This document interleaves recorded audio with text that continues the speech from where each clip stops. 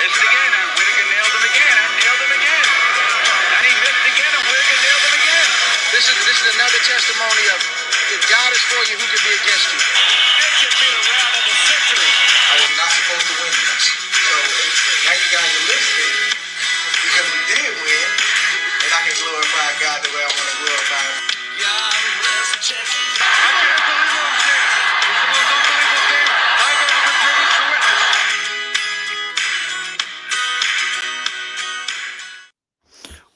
Benvenuto. Non si gioca a boxe. Yes, welcome.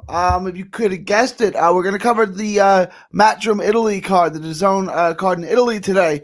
And we're going to get into the prospect, the super middleweight prospect, Daniele Scardina. But before we do that, please like and subscribe.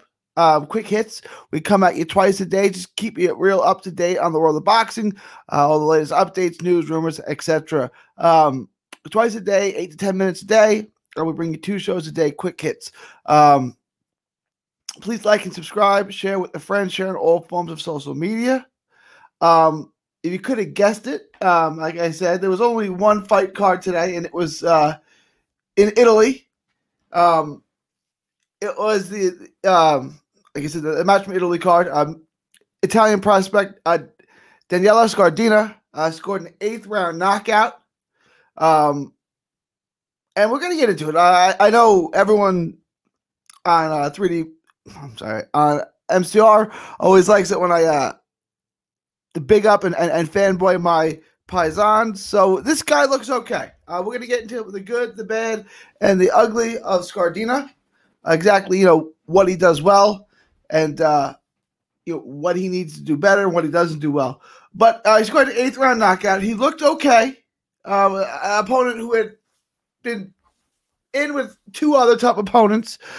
He'd been in with Berlinga, got knocked out in the first round, of course, and he was in with Feigenboots, and he got knocked out in the 8th round, the same round that Scardina. So Scardina is kind of holding serve with where he's supposed to be, and the other top 168 pounders that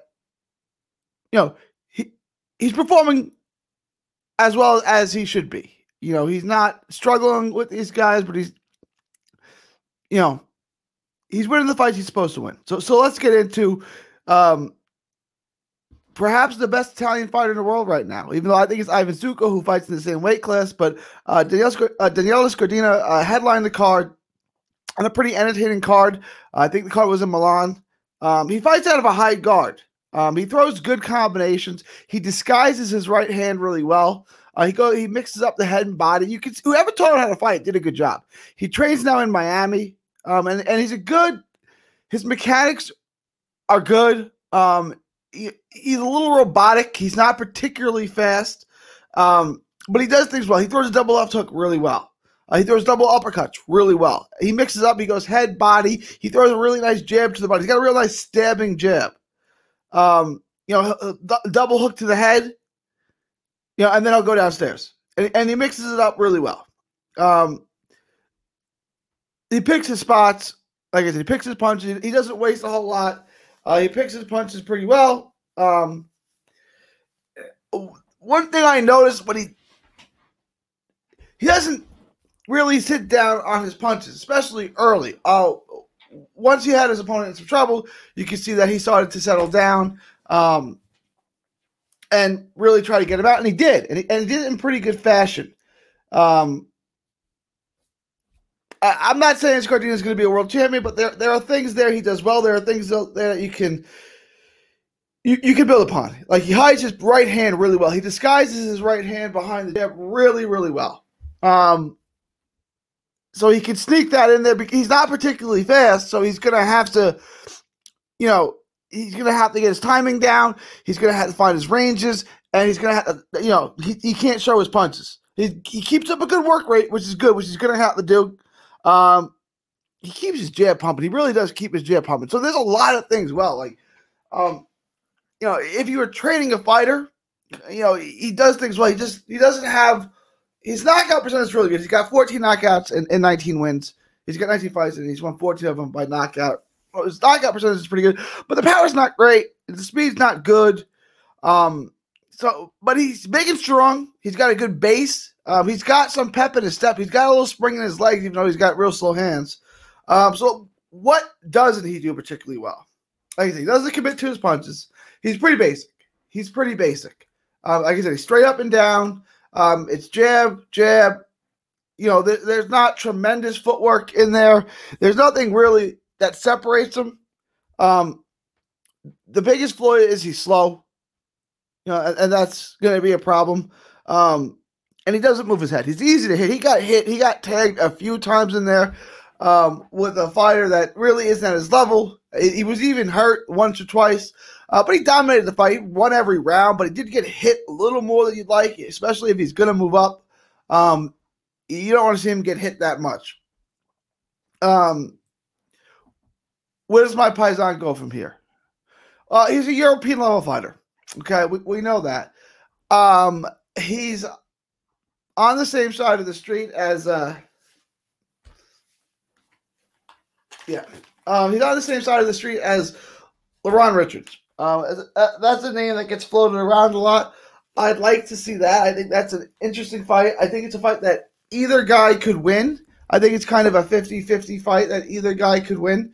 And then the winner kind of takes a step forward. And the loser, still early in his career, it's not over.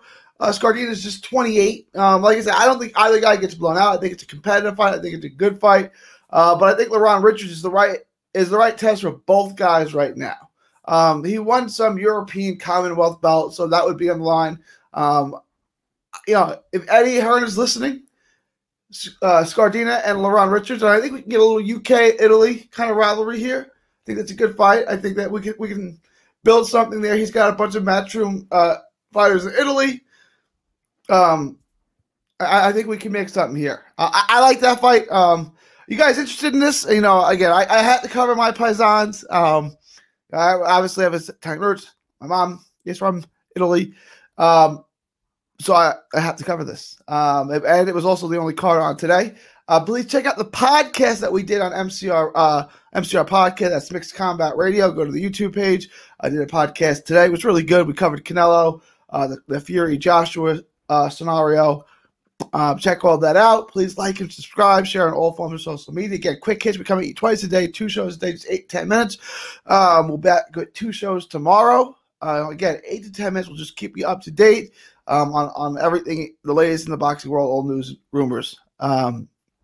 It is February 27th. I'm sorry. Yeah, February 27th, 2021. Actually, it's still February 26th, technically. It's February 26th, 2021. Please like and Ivan Calderon is still on the Boxing Hall of Fame. We need to change that. We need to get Iron Boy into the Boxing Hall of Fame. Let's get Iron Boy in the class 2021 from Texas to the world. Thank you, and God bless. Don't miss a tweet, post, story, or video. 3D Boxing is on Twitter, Instagram, and Facebook. Hit the subscribe button now to stay inside the ring.